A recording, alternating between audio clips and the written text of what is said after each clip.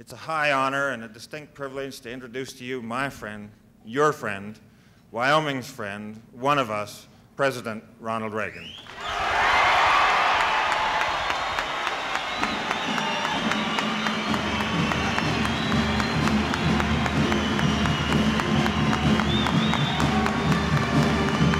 Thank you very much.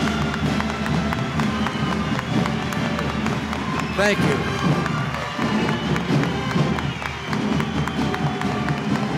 Thank you very much.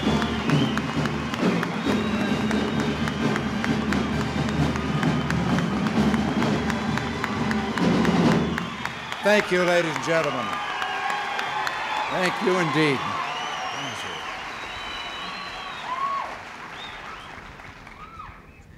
Mr. Mayor, officials and officers of your state government, Senator Simpson, Congressman Dick Cheney, my old friends Governor Hanson and Hathaway, members of the state legislature, Republican state chairman, your national committee members, and the man that we're here to honor today and to pledge our support to, Senator Malcolm Wallop.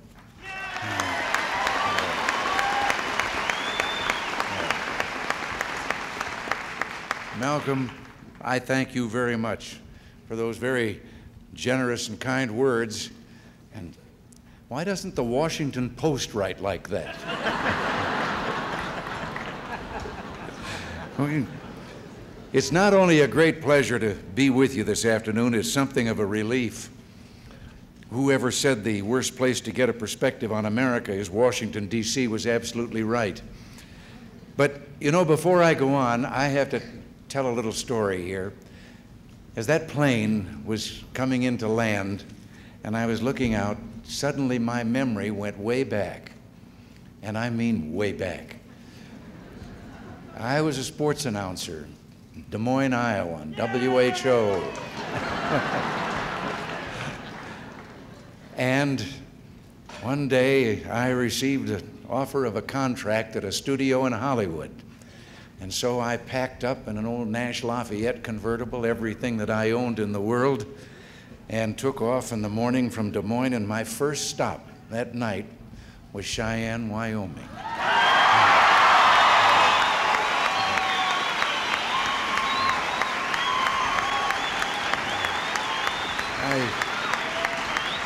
I checked in at a hotel, I had dinner, and then I went to a movie. And the movie just happened to be a thing called A Star Is Born. Not the remake, the first time they'd made it. And those of you who might have seen it remember that it was a picture about the horrors and the vicissitudes of someone trying to get started in Hollywood. I didn't sleep very well that night. I almost turned around and went back the other way. But to get back to the subject at hand, you know, you don't have to spend much time in Washington to appreciate the prophetic vision of the man who designed all the streets there. They go in circles. I've been looking forward to coming home to the great American West, while Washington, as usual, seems paralyzed by hand wringers. The people here are filled with just what Malcolm was talking about, frontier spirit. And I'm still sure that the future is ours to shape.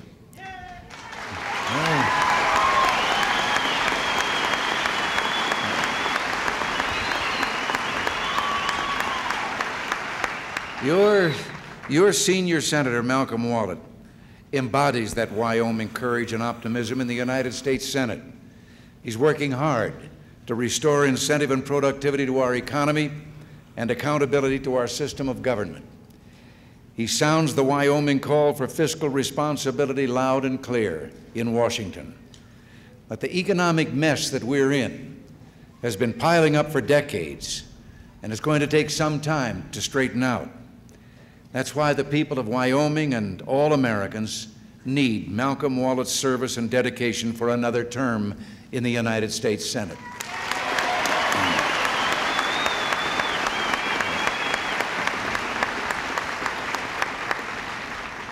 I have a message for the pessimists on the Potomac. The rest of the country still believes in America and in tomorrow.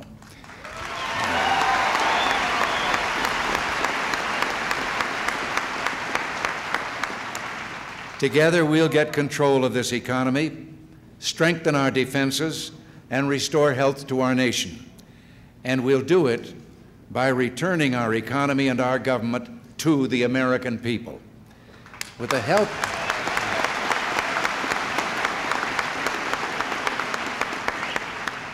of leaders like Malcolm Wallop, Alan Simpson, and Dick Cheney, we'll guide our country out of this dark tunnel of recession and decline.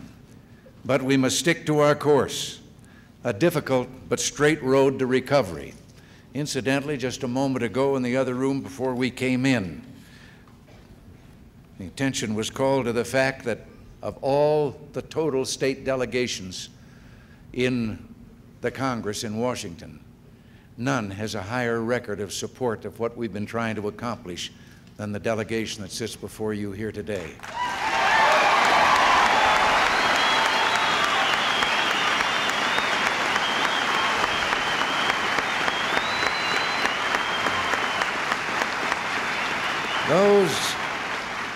Those who would have us return to the failed policies of yesterday, offering only the equivocating and uncertain leadership that got us into this mess, would take us once again down a garden path that's laid out like the traffic circles of Washington.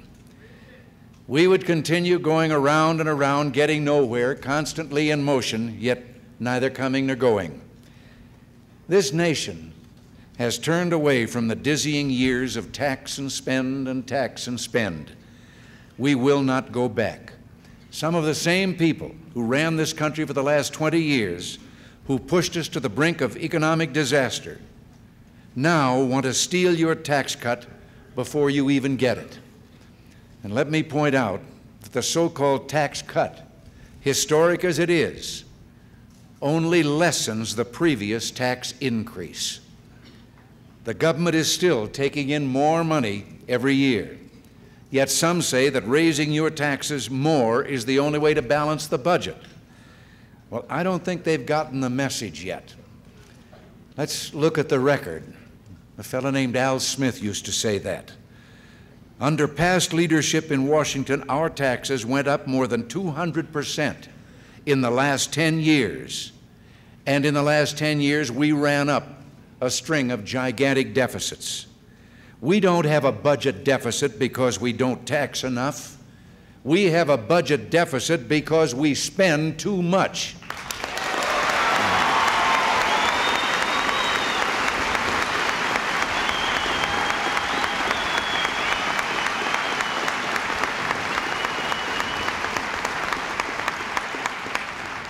You know, the people that are complaining the loudest because now, yes, this recession which came upon us and was coming upon us for the last several years has increased what even our conservative estimates of the deficit was going to be. Because every time you add 1% to the unemployment rolls, you add $25 to $27 billion to the deficit.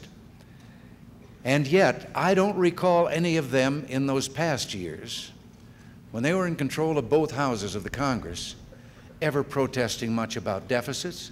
It seems to me that I remember hearing them say, oh, we don't have to worry about the national debt. We owe it to ourselves. And I remember them saying a little inflation each year is good for us. It maintains prosperity. Well, listening to the born-again budget balancers moan about deficits now is kind of like hearing a mugger in Central Park complain about crime in the streets. I don't believe that I was sent to Washington to raise your taxes, and neither was the new majority in the United States Senate. Others say the way to balance the budget is to cut back on defense.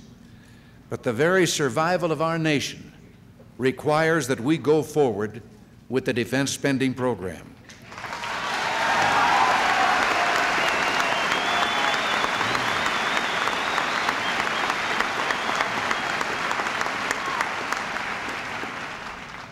And one of the reasons we must go forward can be seen in these young people that I'm so happy are here today. It is not because we envision someday sacrificing them on a battlefield. We want that defense so that someday a generation of young Americans, or in no future day, will ever have to go and do that any place in the world.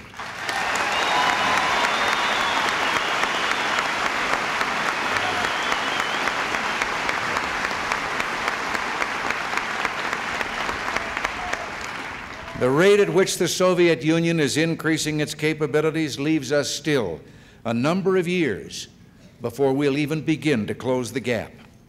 Now, this is one subject on which the man holding the job that I now hold is practically the only one who has all the facts with regard to our national security.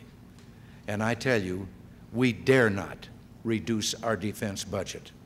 The bulk of our increase is not going for fancy new planes or elaborate weapon systems. Most of that money is going for basic essentials now in dangerously short supply.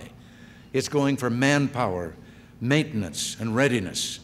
If we eliminated all the major weapon systems, all the programs that are scheduled in the present budget, it would only reduce next year's deficit by $6.5 billion in an economy that will be $3 trillion. I don't think Americans want their American forces held together with chewing gum and baling wire, unable to move for want of spare parts.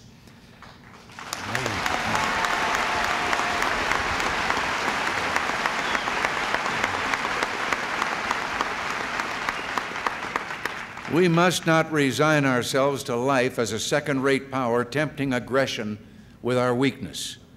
America has never gone to war because it was too strong. We must rebuild our defenses and secure our freedom so that once again America will be second to none in the world. It's my duty as President and the responsibility of us all as United States citizens to keep this country strong enough to remain free and at peace.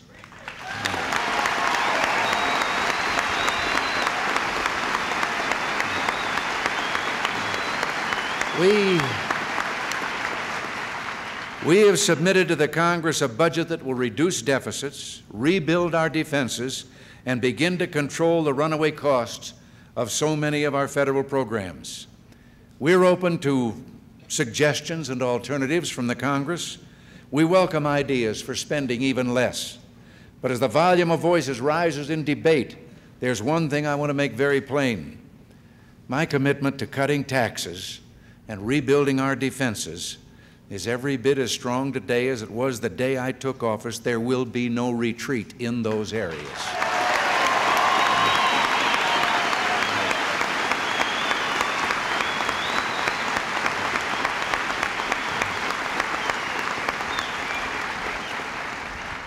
America today is at a turning point. For too long, we've been stalled in history, repeating mistakes of yesterday because our leaders have been afraid to share a new tomorrow. But our people are ready. Our people know that they can solve any problem, that no challenge is too great. They're fed up with promises and platitudes. They're calling for the government to have faith in the governed. You know, when I was in that other business, I used to say about some Hollywood producers that they didn't really have faith in the intelligence of the American people. Well, that can be said of many in Washington today. Faith in the American people, one of the most inspiring things that happens to me is the mail that I get. A letter from a blind veteran of World War II, lost his sight 37 years ago in Germany in combat.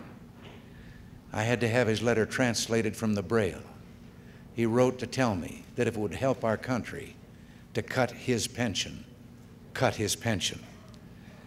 The elderly gentleman, quite elderly, who sent me his entire monthly Social Security check and asked that it be used to help retire the debt.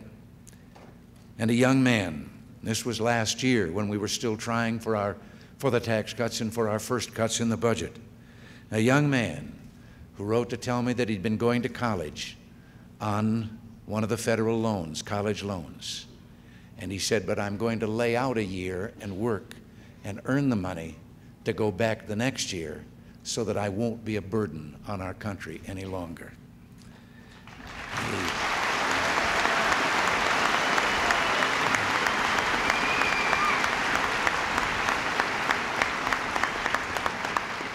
And then just yesterday, a packet of letters all came in one little bundle, each letter from a little girl. And each little girl, they live in Tennessee, writing to tell me how much they love America, how beautiful America is, how much they can see the opportunities that lie before them. Every one of the little girls is a refugee from the communist invasion of Laos. They're children of the boat people that came here for sanctuary, and now telling us how much they love this country. Unshakable faith in the American people is at the heart of our program for economic recovery and our proposal to return power and resources to the levels of government closest to the people. The principle is the same. There's no one in Washington who should enjoy an open season spending your hard-earned money. And there's no one in Washington with a corner on the compassion and wisdom that it takes to run this city or this state.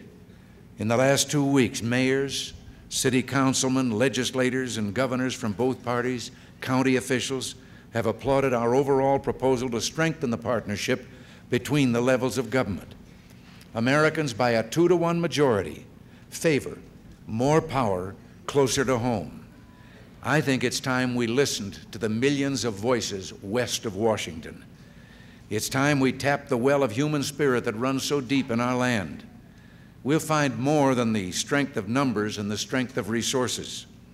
We'll find the strength of individual courage, know-how, and love of country. I believe the American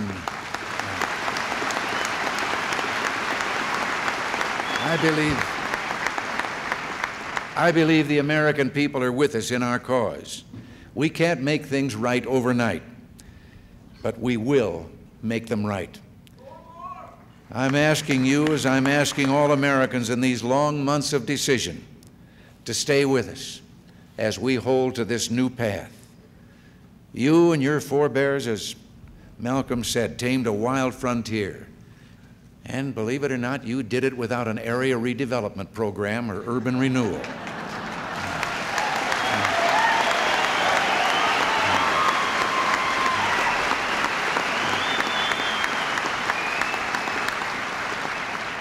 So now, load up the musket and help us conquer this wild growth and centralization of power which threatens all that we've created. I'm counting on the advice and support of Malcolm Wallop in the months ahead and the years ahead as we return this country to our first well-charted course.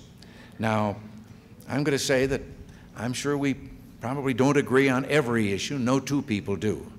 But we share the overriding philosophy that individual freedom, individual integrity, and individual ingenuity made us the greatest country the world has ever known.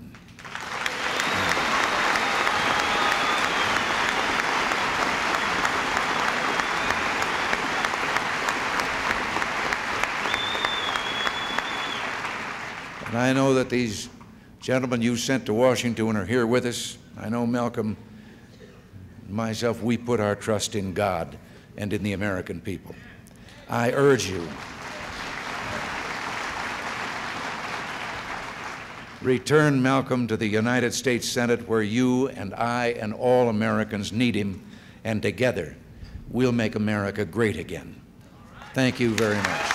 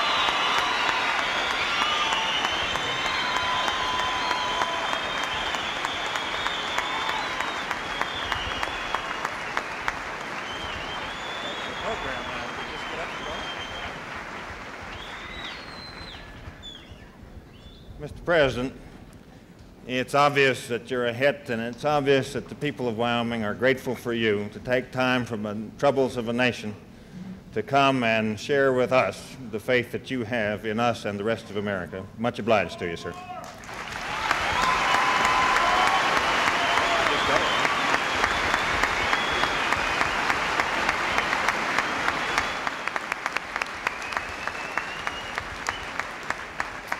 Mr. President, we would like to welcome you to the state of Wyoming.